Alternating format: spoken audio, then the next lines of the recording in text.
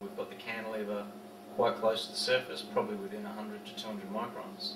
So I'm going to explain some of these scan parameters. So scan size at the moment is 500 nanometers. We'll leave that as the initial scan size, and we'll increase that as we start to scan. Aspect ratio, that controls the size of the image in terms of whether you want to image a square or a rectangle. We'll leave that as 1:1. X and Y offset just means we're in the center of the image when we start to scan. Scan angle is the angle at which the cantilever scans relative to the surface. This is something we can change. We'll leave it at 0 degrees to start with. That's the standard nominal scan angle the company suggests. Scan rate is essentially the speed at which the cantilever scans the surface. Samples per line is 256 points and 256 lines. So I like to keep that at 512, but that's up to the user what they'd like to use. Then we have the gains. We have the integral gain, which is what the instrument is most sensitive to. We have the proportional gain, which the instrument isn't quite as sensitive to, but is still an important gain to adjust. The set point, which the computer will initially control. The drive frequency, which we've already set in the auto-tune menu. And then the drive amplitude. That's essentially the energy that has to be applied to the cantilever to vibrate it to reach the resonant frequency amplitude. Now I'm close to the surface. I'll now tune the cantilever. So I hit tune. Auto-tune.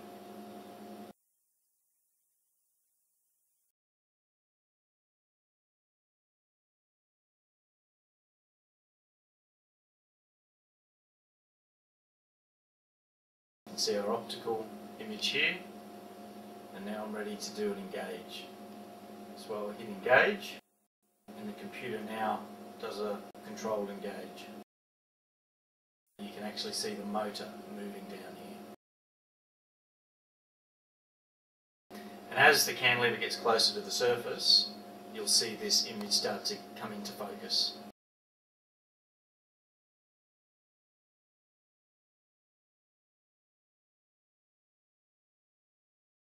So this is currently scanning a 5 micron area. Put it up to 10. So that's 10 microns at 1 Hertz. I'll now slow it down to 0.5 Hertz.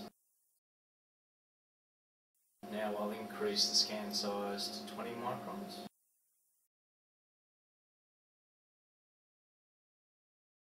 So now we'll go to 40 microns.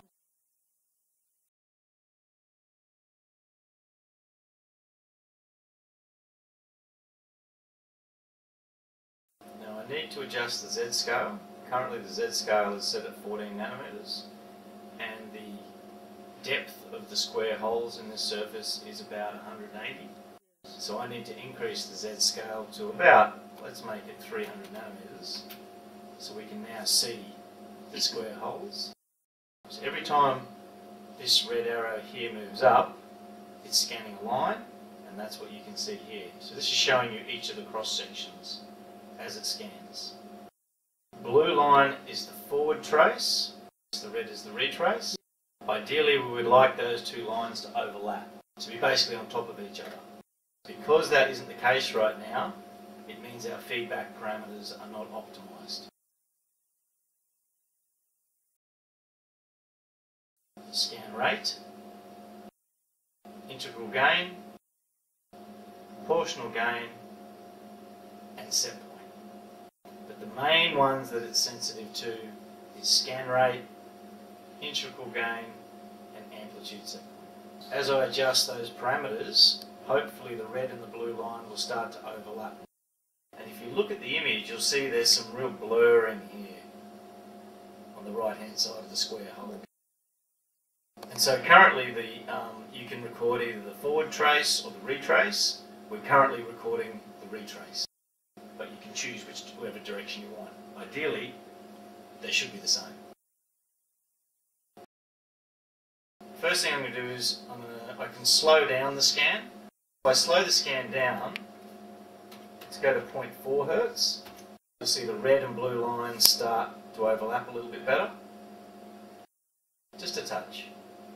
We're already scanning pretty slow. I don't want to scan much slower than this. Of course you could if you wanted to, but thermal drift might become a problem. The next thing we'll adjust will be the integral gain. I'll go from 1 to 2 for that, and you'll see a reasonably significant change.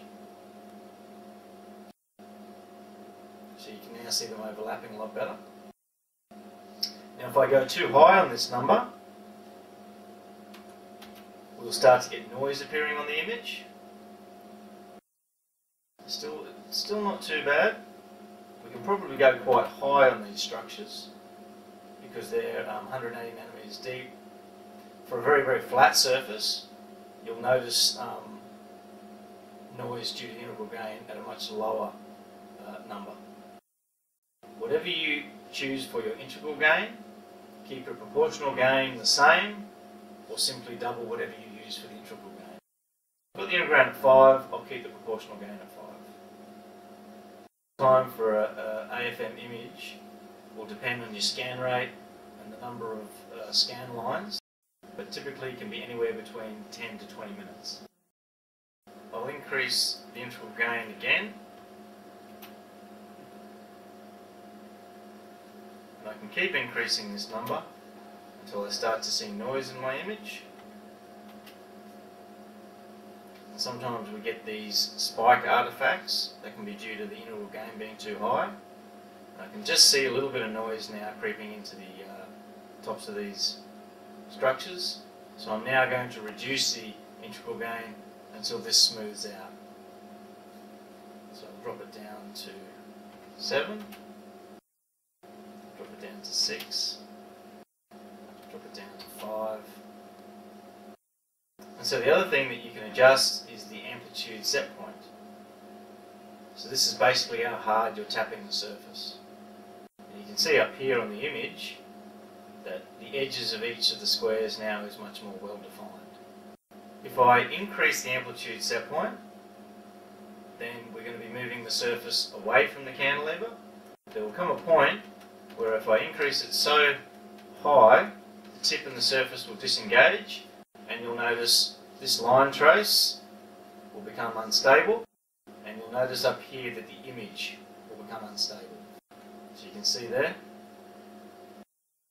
the tip is now not quite getting close to disengaging from the surface. You'll now see the image as well starting to become unstable. I'll continue to increase the amplitude set point. And now we're out of feedback. The tip is no longer touching the surface as it's tapping, as it's oscillating. The trace has now gone completely flat, and the image basically now, there's nothing there. If I now reduce the amplitude set point, I'm bringing the surface closer to the tip. We'll get to a point where the tip will just start to tap the surface, and we'll start to see something on our trace. And you'll start to see the image reform again.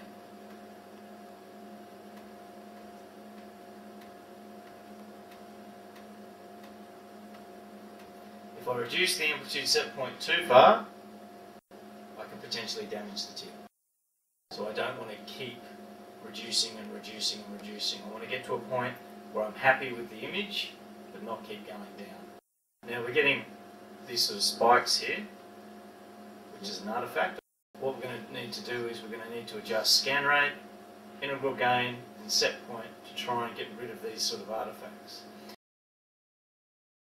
If the tip's a little bit blunt, and sometimes you get a strong interaction between that and the surface, and that can cause these kind of artifacts.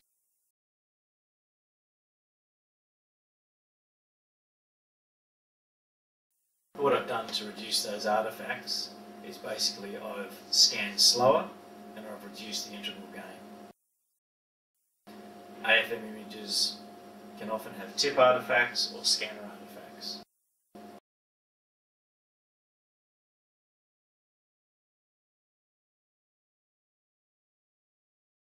While it's scanning at the moment, we have a real-time plane fit on. The data we're saving has no processing on it at all.